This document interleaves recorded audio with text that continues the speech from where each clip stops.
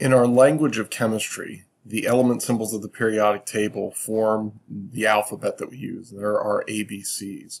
And so just as when you were in grade school learning how to build your vocabulary, learn words that you could then string together into sentences, in order to build those words, you needed to have a mastery of those basic ABCs. And likewise for us, we need to have a mastery of the elements of the periodic table and the element symbols of the periodic table. So over the course of the next several weeks, you will be undertaking a process where you'll be learning some of the elements, not all of the element symbols necessarily off of the periodic table, but a lot of the more common ones, the ones that we will encounter more frequently. And we'll break it up over several weeks. And so each week we'll take a certain subset of the periodic table and you'll learn the names and the symbols for each of those, and also a little bit about the elements themselves and some of their properties, which we'll look at also at other times during the year as well. So in general, the format of the quizzes will be such that you should be prepared to give me either the name or the symbol. There will be both portions. The majority of it will be I give you the name, you give me the symbol. One thing that's important to remember with element symbols is that the first letter is always capitalized, so yes, capitalization counts. And you also want to make sure that you watch your letter formation. For instance, a lowercase a written big is not a capital A. A lowercase n written big is not a capital N. So please make sure that you are paying attention to your letter formation. Likewise, I could give you the symbol and you would need to give me the name, and yes, spelling does count. So make sure that you are practicing these so that you're proficient with that. So the first group that we're going to look at, if you look at a periodic table, we're going to work our way from the left side to the right side, from the west coast to the east coast, so to speak. And so the first two columns you can see highlighted here are known as the group 1 metals, or the alkali metals, and the second column is known as the group 2 elements, or the alkaline earth metals. And so as we go week to week and we're looking at these different groupings, you'll see where is this subset in the periodic table overall. And then you'll see a blown up expanded view of it. And then you'll see off to the side also, or somewhere on the screen or on your notes page, a listing of the specific elements out of that group that you are expected to know, that you're responsible for. Now, in the case of these two groups this week, it's all of them, because there's only 6 elements in each group for a grand total of 12. You'll notice in the upper right corner of your notes page there is a blank space there for you to jot down when your weekly quiz is going to be. So you want to make sure you're paying attention for that date. Write it in, put it on your calendar so that you are studying throughout the week. So just to briefly go down through these, what you'll find with the element symbols and their names is that there's usually a pretty easy correlation between what letters are used in the symbol and what letters are used in the name, though not always. And we see a couple examples of these even in the group 1 elements. So if we start with group 1, up at the top we have lithium, Li, easy enough to see where the Li comes from. The very next one, sodium, has the symbol Na. And so when you look at that symbol and you look at the name, there's no natural connection between why you would use Na for the name sodium. The reason that it has that symbol is because that symbol is based off of the Latin name for sodium, which is natrium. And when you consider the Latin name for the element, it's very easy to see where those symbols come from.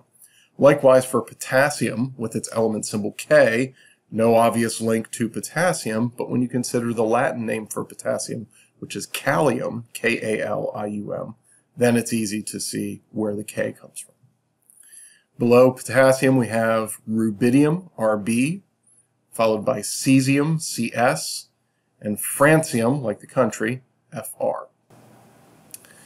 Now, the alkali metals as a family have a pretty unique set of properties. So let's take a quick look at this clip demonstrating the properties comparatively of lithium, sodium, and potassium.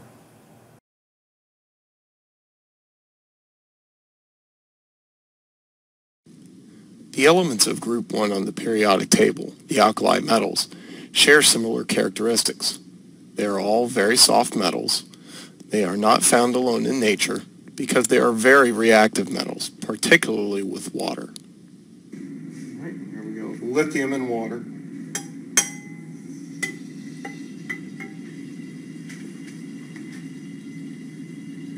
Notice similar to the video, okay? Immediately you see the reaction. You get the bubbling, skittering across the surface. That gas that's being generated is hydrogen gas.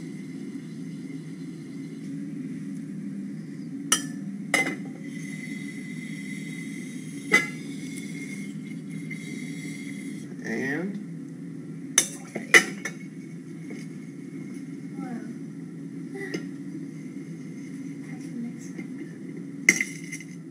that was awesome.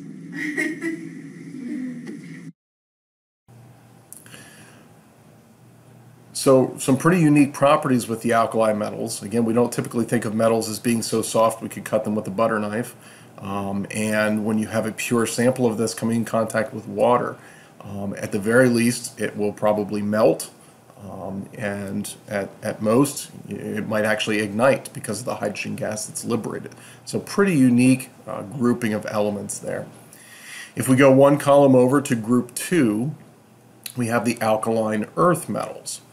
And maybe an easy way to remember alkali versus alkaline earth. Alkali has only one word in the name, so that's group 1. Alkaline earth has 2 words in the name, so that's group 2.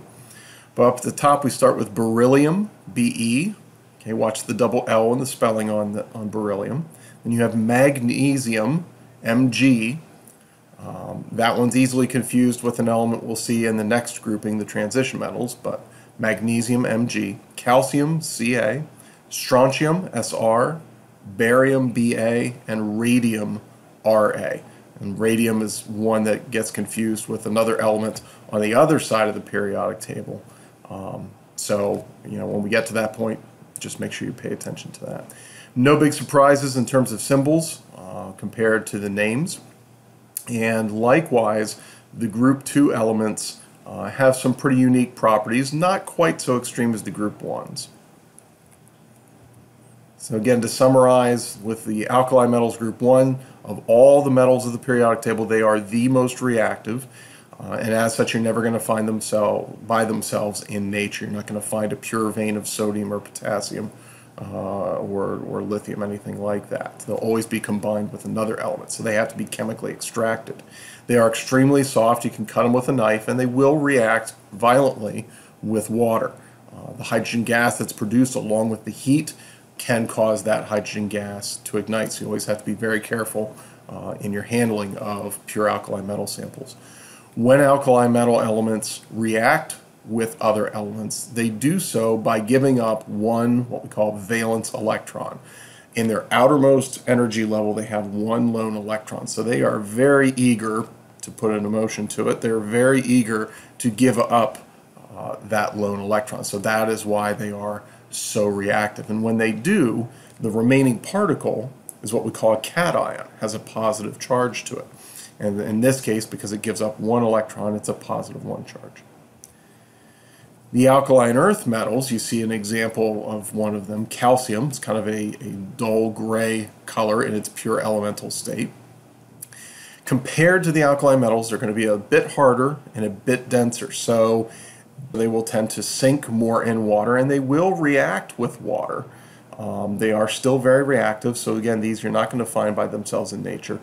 When they react with water, they produce the same thing, hydrogen gas, just like the alkali metals, but not nearly as quickly. And so there's not as much of that risk of the hydrogen gas being ignited, just because of the kinetics of the reaction, how quickly the hydrogen is being liberated.